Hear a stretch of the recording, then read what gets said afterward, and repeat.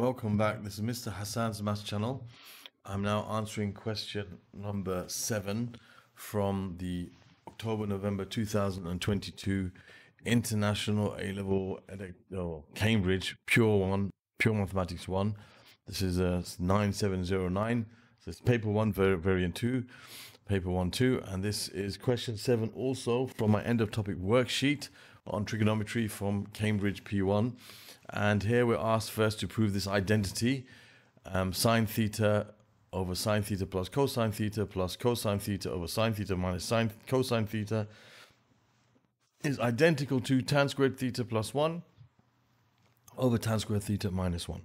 So we're going to start off here on the left side, which normally is a sensible thing to do, but sometimes you can do both. In fact, most times you can do both. But normally this would be the sensible thing to do in most cases.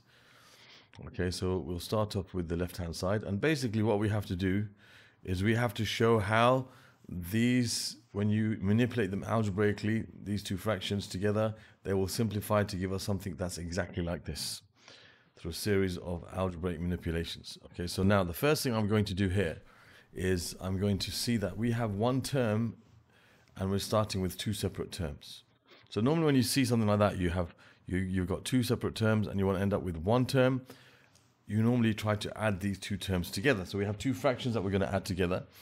And the common factor of these two fractions is basically sine theta plus cosine theta times sine theta minus cosine theta, right? So I'm going to, do the whole proper method first, and then I'll show you a shortcut. But basically what we'll do is I'm going to make the common denominator of sine theta plus cosine theta and sine theta minus cosine theta. Let me get rid of this numerator first.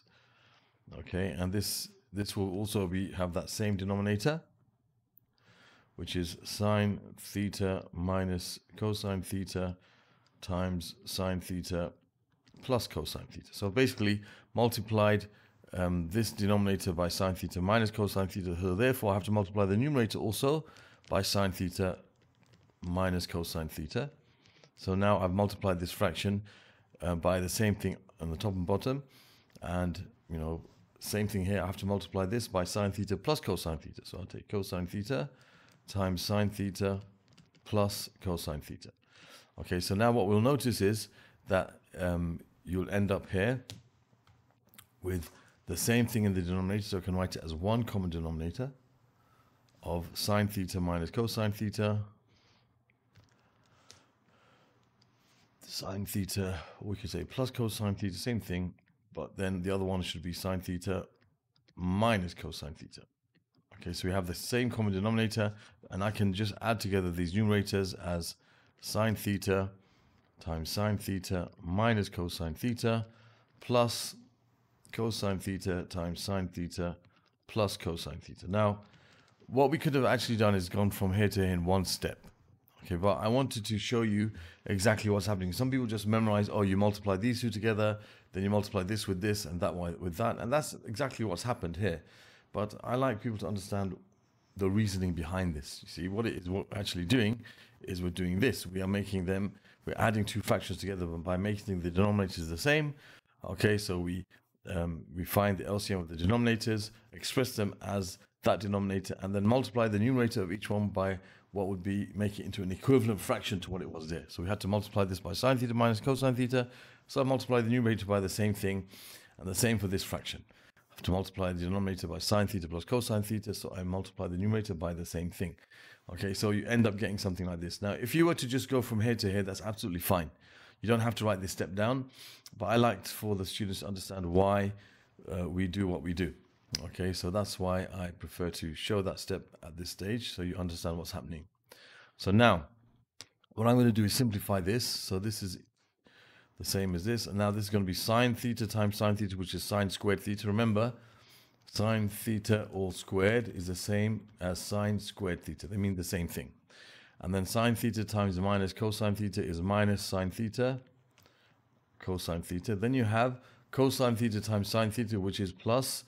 And again, that's going to be basically, I'll write it like this, but it's the same as sine theta, cosine theta, of course, they're the same thing. Okay, and then cosine theta times cosine theta is cosine squared theta all over. And now I can rewrite this because it's like a difference of squares. If I expand that, the middle term will disappear. I'm left with sine squared theta minus cosine squared theta. Always keep in mind what we have to show in the end. We have to show this in the end. Tan squared theta plus 1 over tan squared theta minus 1. Okay, so instead of scrolling up all the time, I've just written here, this should be our final answer. That should be what this simplifies to. Now, a lot of people will realize here, that's fine. These two will cancel out because they're the same thing, plus minus. So we're left now with sine squared theta plus cosine squared theta over sine squared theta minus cosine squared theta. And I think most of the students who did this question, they got this far and they didn't know how to get to this step here, okay? And this is something where you have to do a little bit of thinking, all right? And it's actually quite simple, but see, the natural kind of instinct for somebody now would be to use the identity sine squared theta plus cosine squared theta equals 1. And they'll write this as 1 over sine squared theta minus cosine squared theta. And then after this, they start getting a bit lost. How do I make this become that? How do I make this become that? That's where they start getting lost. Okay, they're not sure what to do next. All right. Now, if we had the knowledge of P3, we would be able to do the same thing following, we could do this and then get to the answer quite easily, okay? But we don't know some of the identities of what are called the reciprocal trig functions. So for you guys doing P1, it wouldn't be a good idea to write this down, okay? Although most of you would have written this down. So if you get to a stage like that and you can't go any further, then what you should do is, all right, let's go back to a step before. Now, what you have to notice here is, one thing you realize is there should be, in this place, you need to have tan squared theta. Here you're supposed to have tan squared theta. Here you're supposed to have plus 1. And here you're supposed to have minus 1. So if you think about it, what makes sine squared theta into tan squared theta? Well, if you divide it by cosine squared theta. Same thing with, if you divide cosine squared theta by cosine squared theta, it gives you 1. So if I just take the whole of this numerator and divide all of it by cosine squared theta, and I do the same to the denominator, so I haven't changed the fraction, I'm gonna be able to have this form. So let me just write this. So you have sine squared theta. I'm going to divide this by cosine squared theta, and also every term by cosine squared theta, basically. Okay, it's like I multiply the whole of the numerator by cosine squared theta, and then I got my denominator. I have sine squared theta divided by cosine squared theta minus cosine squared theta divided by cosine squared theta, and that gives us what we're looking for. That gives us our answer in the end. That will give us tan squared theta plus 1 over tan squared theta minus 1. And we've got the answer that we're searching for there. And that's it. That's the answer. Okay, so we've completed it. Right, so it's a bit of a, from this stage, a lot of people would get lost. They would write 1 over sine squared theta by cosine squared theta, and they wouldn't know what to do next. But this is basically for you guys doing P1.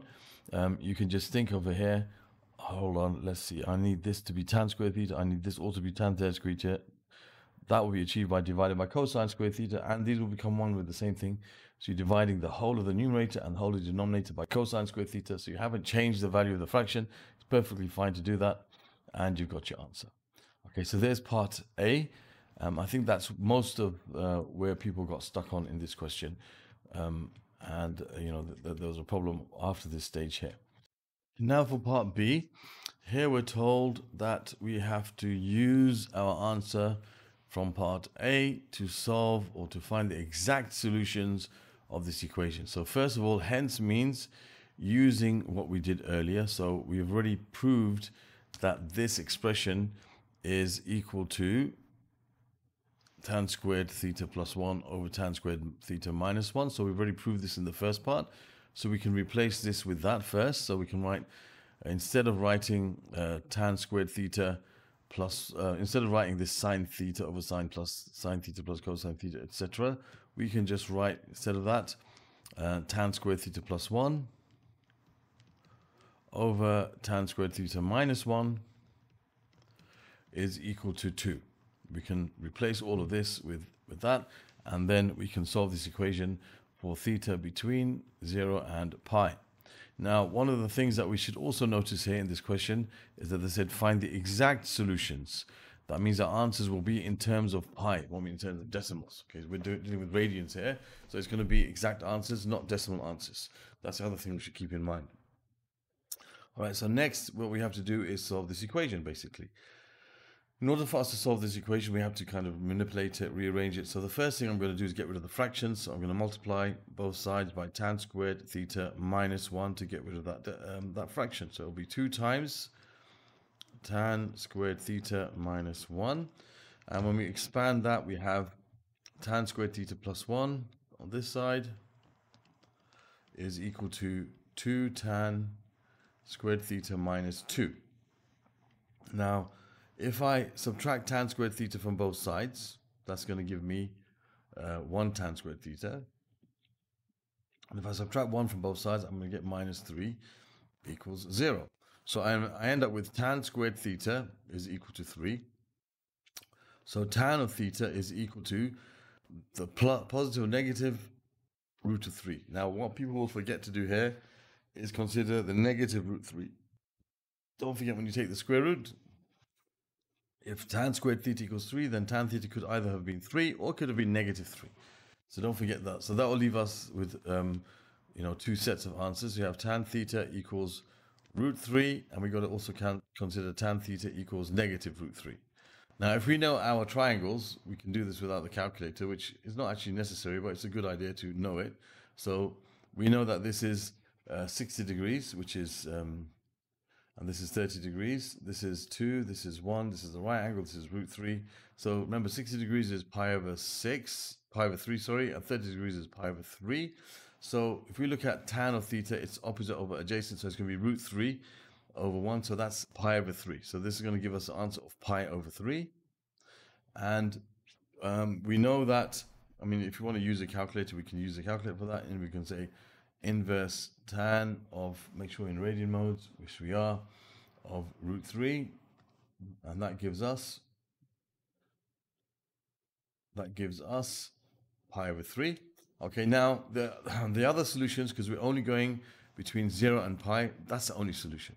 If we think about the tan curve and how it looks, okay, it looks like this. This is 0 and this is pi over 2, and then up to pi again, it's over there.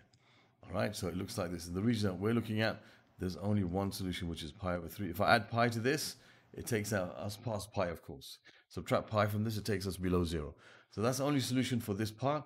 For that part, when we put this in our calculator, what we're going to get is negative pi over 3, as you'll see. If I make this inverse tan of negative pi over 3, I get negative root 3, I get negative pi over 3. That gives me negative pi over 3, which is over here. As you see, that's not one of our solutions. However, if we add pi to that, we'll end up with a solution in our range. So our solution is going to be negative pi over 3, and you add pi to that, that gives you 2 pi over 3.